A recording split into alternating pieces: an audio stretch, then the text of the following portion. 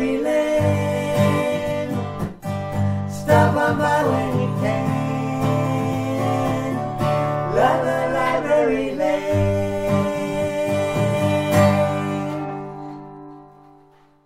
Hello and welcome to Libraryland Conversations. This is our opportunity to highlight and learn from really smart and dedicated people in the library ecosystem.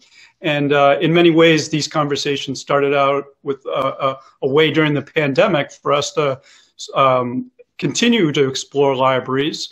We really missed the opportunity to talk to library workers and folks who play roles in libraries, and even how libraries are designed and built.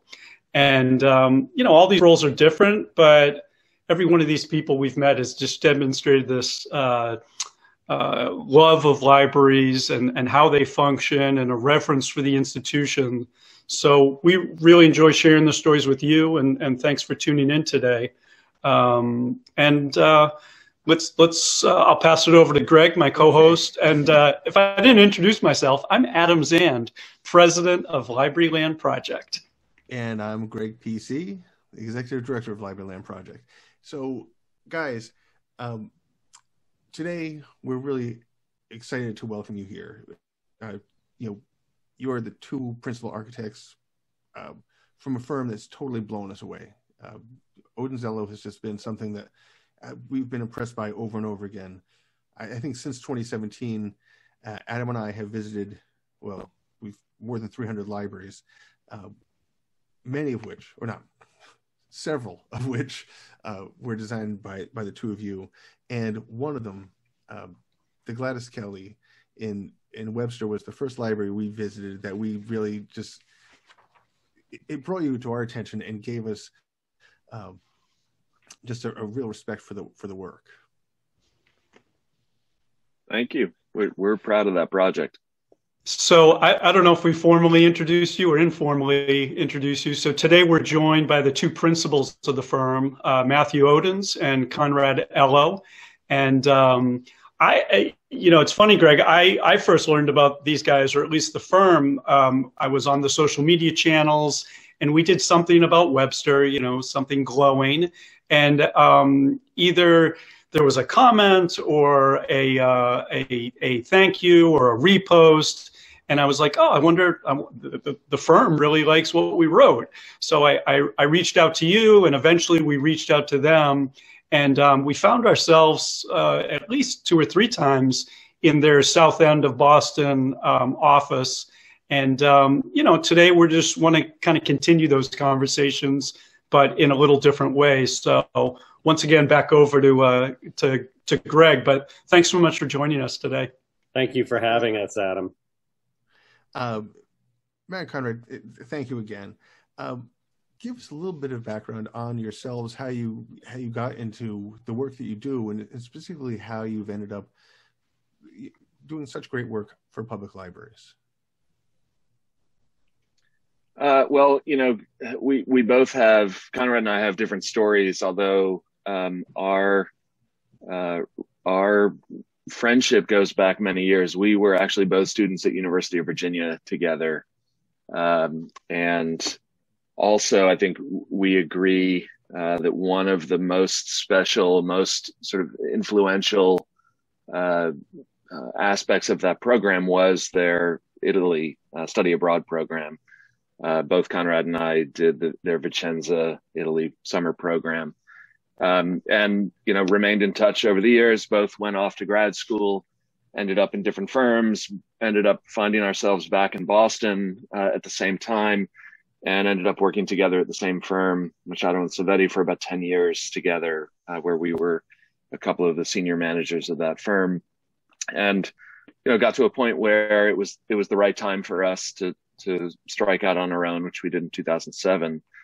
And trying to build on the same kind of work that we had been doing for cultural institutions, primarily higher ed, arts related projects, museums, at our old firm, and tried to build on that experience as we were trying to carve out a name for ourselves with a new firm. Yeah, I'll add that Matt was fortunate enough to be the project architect when we were at Machado and Silvetti for the Boston Public Library's Allston branch.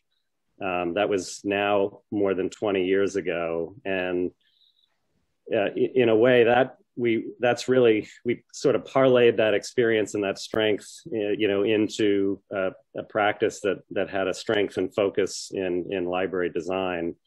I'll add that, we started our practice in 2007, the year before what's now called the Great Recession. And, for a few years there as a young practice with absolutely no built work under our belt, we had to fall back on that experience and that, at our time at Machado and Silvetti and, pitch that to the best ability to potential clients. And fortunately for us in 2009, a small town out in Western Mass, Shutesbury, gave us a chance with a library study. And really we built our body of library work from there. That was sort of the catalyst for moving us in that direction. Sadly, that project didn't go forward. They were, like a lot of libraries in Massachusetts, competing for state funding through the Massachusetts Board of Library Commissioners construction grant program. And although they received a grant, in fact, they were, I think, one of the top ranked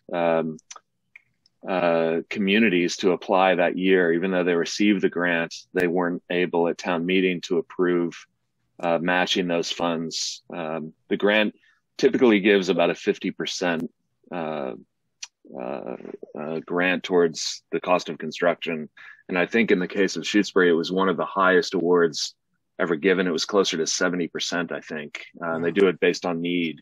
So it was a clear, identification that this was a community that really desperately needed an improved library. And unfortunately, they weren't able to pass at a town meeting.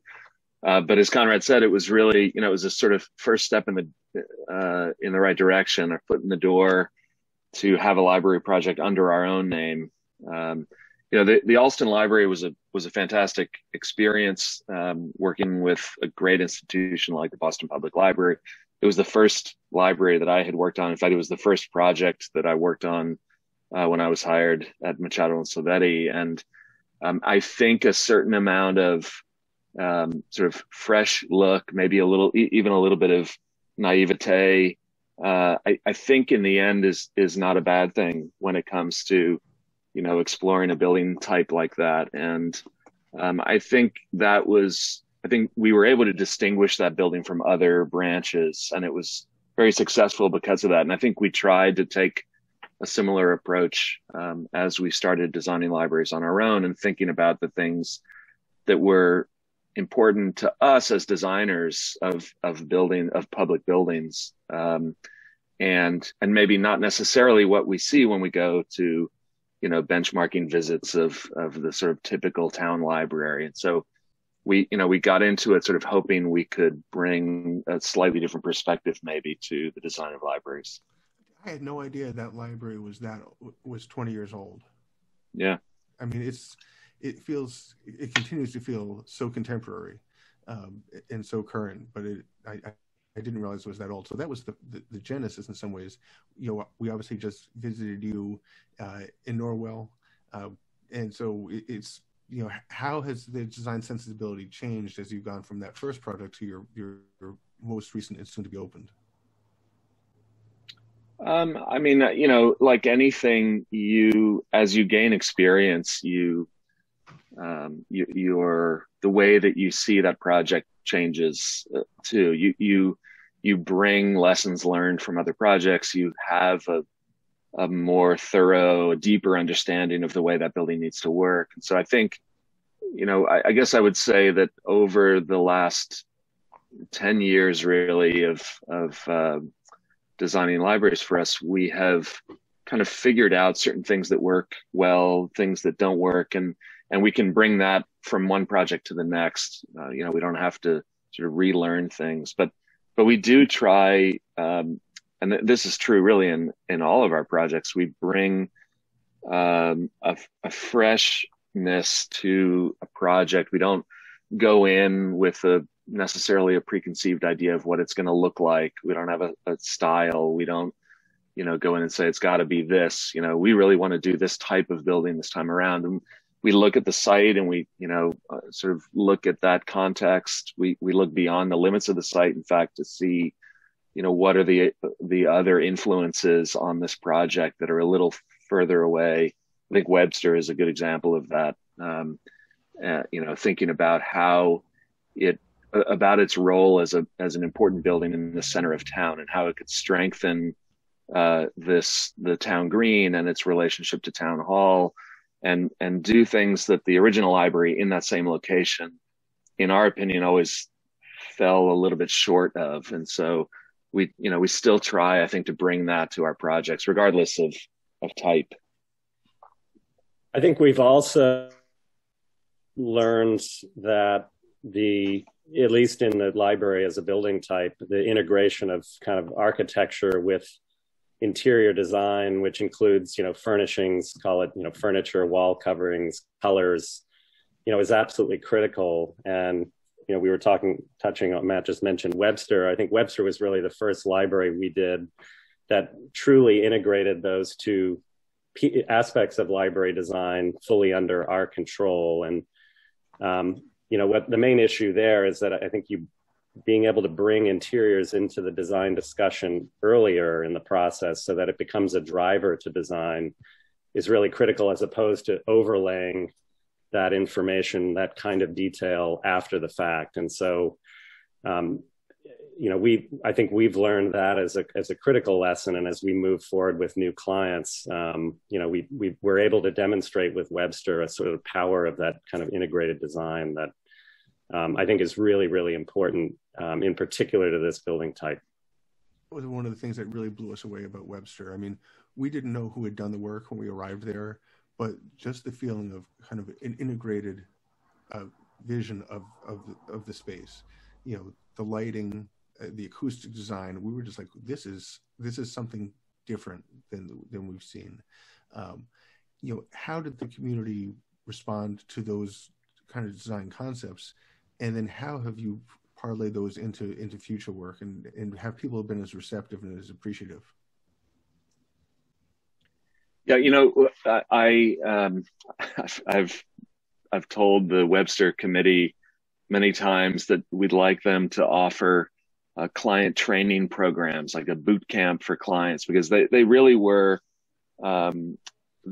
probably one of the easiest clients to work with. They trusted us, which I think is a big part of any relationship, and they were open to ideas. And they weren't always unanimous. They didn't, not every member of the committee liked every aspect of the design along the way, but they were respectful of each other and of us. And it was a discussion, and we would talk about ideas, and we'd, look at a range of ideas and sort of coalesce around, a single vision for the library. And they were always very positive, very supportive, and they had clear aspirations, I think, about what that building should be. Maybe not so much about what it should look like, but what it should do for the town, and what kind of image it should convey. Not stylistic image, but what does it say about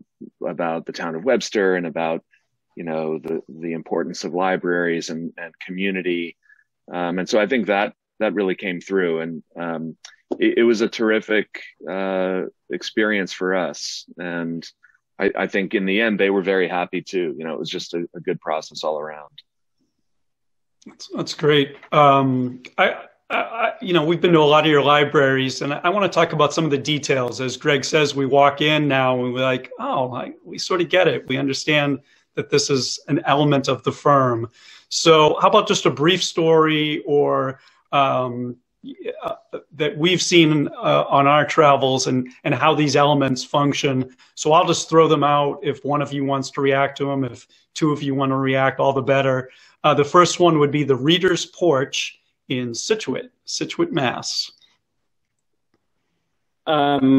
we like that reader's porch as well, Adam. All of our projects, whether it's a library or a museum or some other type of public or cultural building, Matt and I and our firm really strives to kind of make meaningful connections between the building and the site, be it to expand program outside or to take in a view, or even in an urban context to be a better kind of civic neighbor.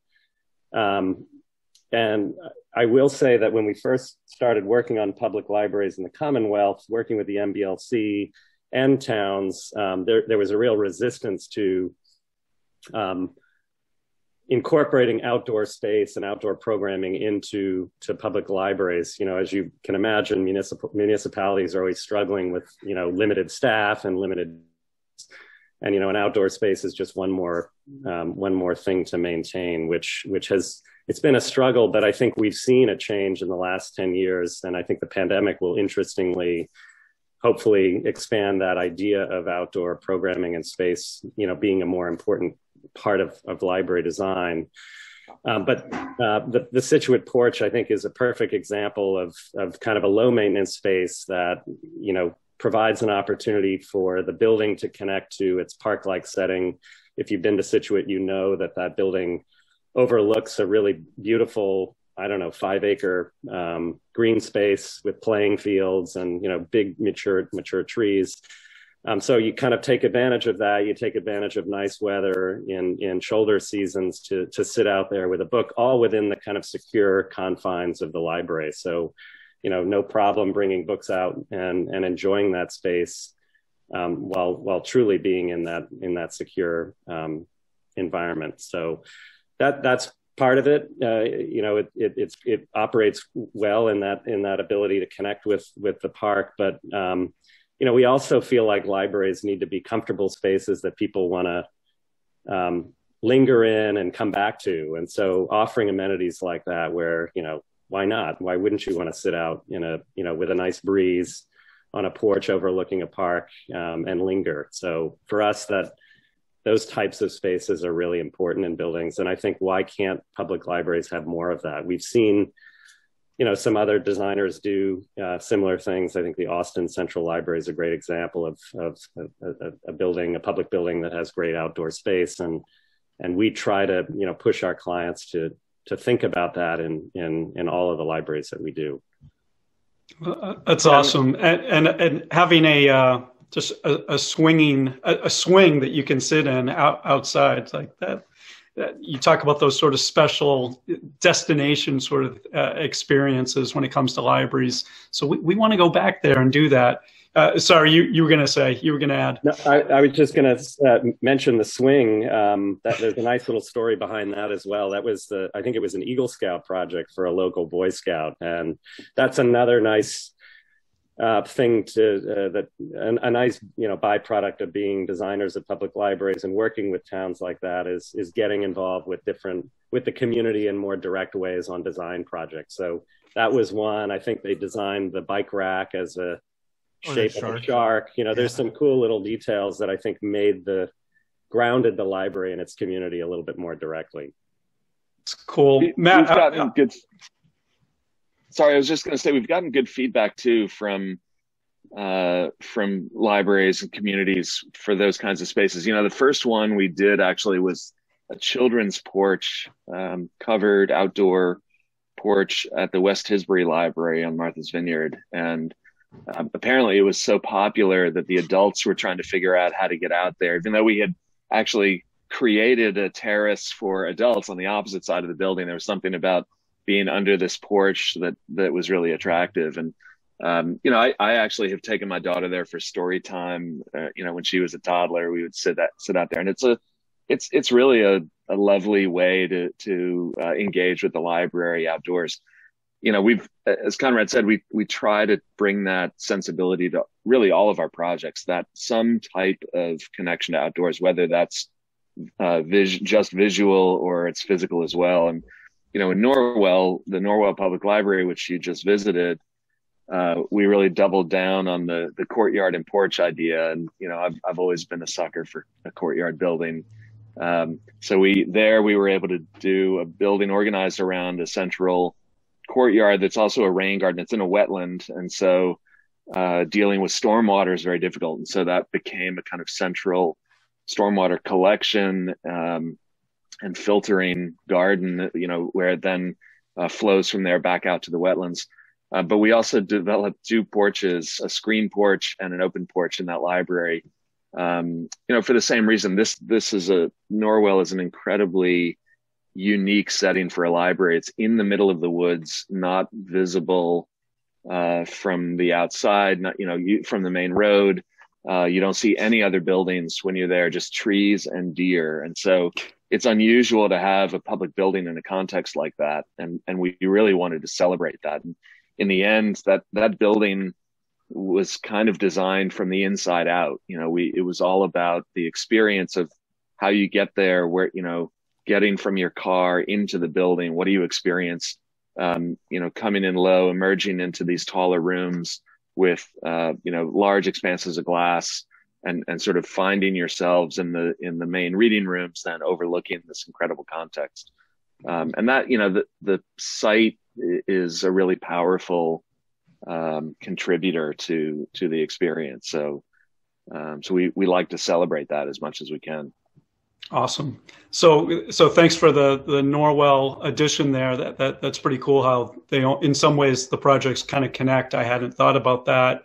And we're concurrently to this conversation, we're actually working on a blog post of that visit to Norwell. So we'll direct people to that. I want to stay in Scituate for 1 second. What I love about your designs is the use of natural lighting.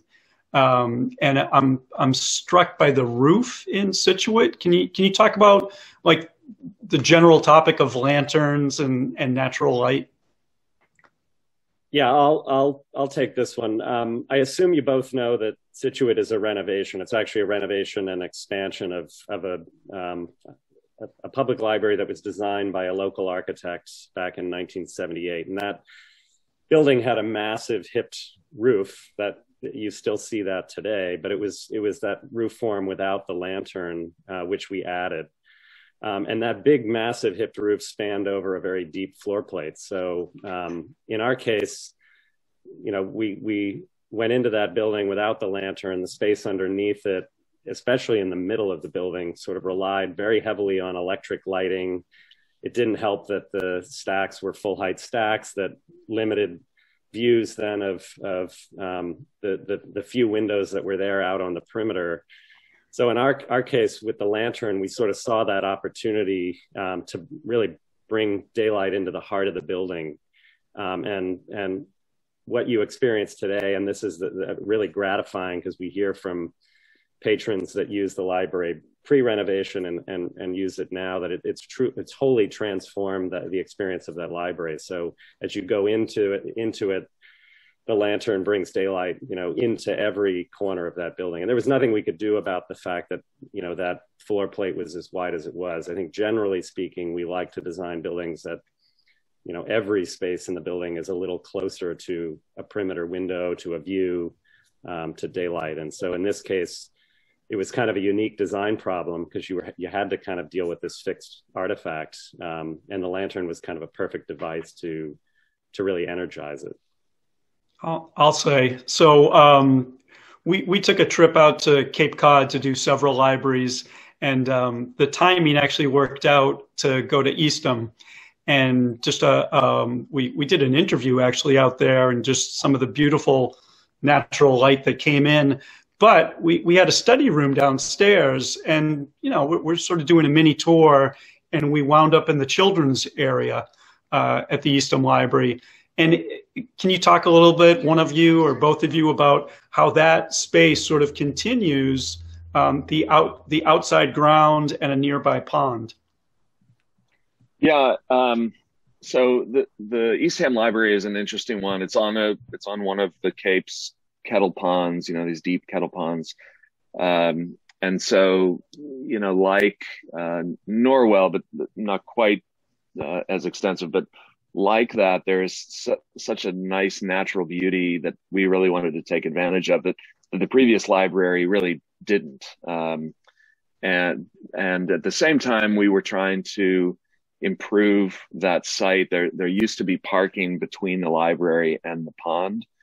And so as part of this project, we relocated parking up to the side of the road and reestablished the 100-foot wetland buffer from the pond all the way up to the building. And so we wanted the building to push right up against that 100-foot buffer on a hillside overlooking that pond, and really take full advantage of that view and that relationship to its context. And I would say that we focused initially more, frankly, on the main level, which is grade at the street. And as the ground falls away, you expose the lower level beneath that. But the main level, very tall windows overlooking the pond where the adult collections are, had sort of been our primary focus. And the thinking about the children's area, which is down on the lower level, was that they would then have access to outdoor space. And so both adults and children have access to outdoor space. The adults, the building is sort of loosely organized around a kind of, semi-enclosed courtyard on the main floor. And then down at the lower level, the children's room spills out at grade to a terrace and a meadow landscape that sort of runs down into the wooded edge between the building and the pond. And I have to give credit to the library staff, who really wanted they loved the idea that there was this strong connection, and that was something that we were excited about. And they really wanted to do whatever they could to bring that kind of meadow and pond ecology into the building. And so they insisted that we use green carpet, and they picked a custom blend of greens that would sort of pick up the meadow grass, and they insisted that the walls be painted blue. And, so there's a very literal extension of the natural landscape into that space. And I think in the end, it's very successful. There's even a pond themed circulation desk. So I think they sort of, as much as we did, appreciated that context and wanted to celebrate that as much as possible. And it does feel terrific. You worry about putting program down in a lower level that it not feel like a basement. It really does feel bright and connected to that site. And it's a beautiful spot in a different way than the main floor is. I want to ask you about one closer to me. I live in Medway, and the Millis Library. One of the things that we've seen and liked about that are those little readers' nooks that look out through windows into the community. And we obviously have seen that also to a certain extent in Norwell, that idea of creating, and also in Eastham, creating a place for people to be in the library, but still connected to the exterior. Conrad, do you want to take that one? Yeah, I mean, I think it's important for buildings to offer a kind of gradation of public and private space, and but in the same way that we think the reader's porch at Scituate offers folks a kind of welcoming and cozy spot to come back to, we think it's important to have these intimate spaces that you can cozy up with a book. In the case of Millis, there's a great little periodicals alcove that has a gas fireplace, and we did that at Scituate as well. We do that. Actually, Eastham has an area with a fireplace. We seem to try to pitch that as much as we can in our buildings. But I think it's important that you have spaces that you can get away from others in a building and really, get lost in your own little world.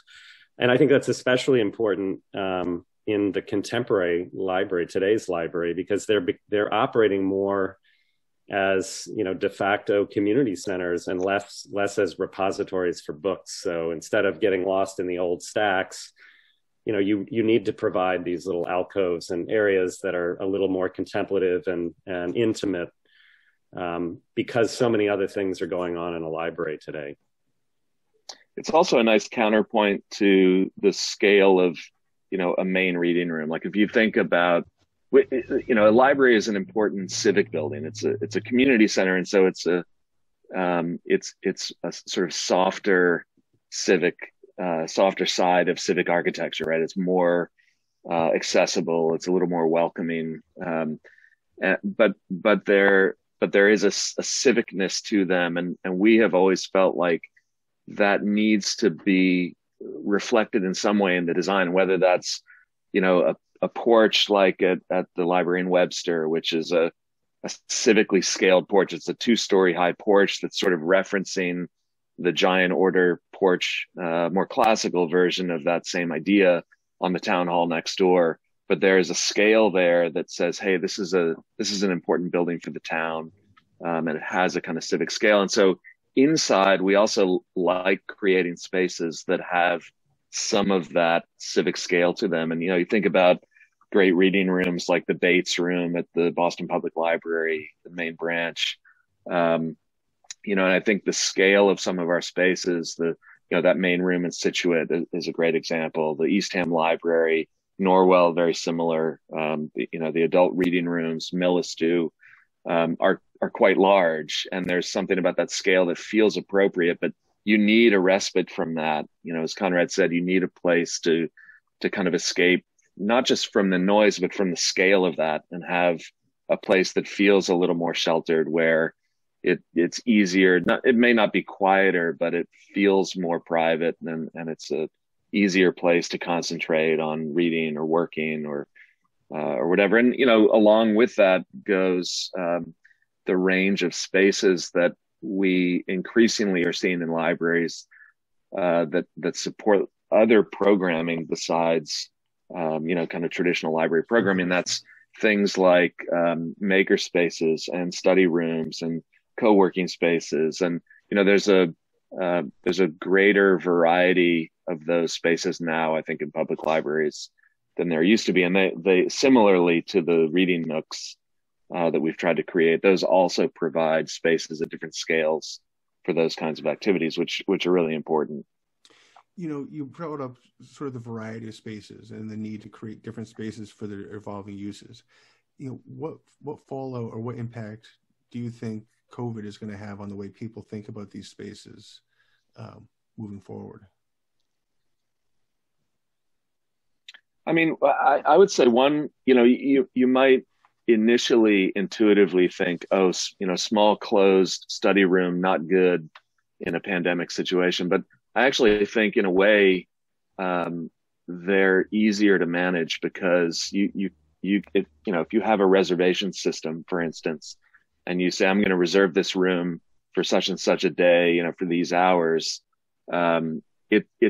it's a confined space that's easier to clean. Frankly, you can schedule who's using it. You can schedule time in between those uses for cleaning.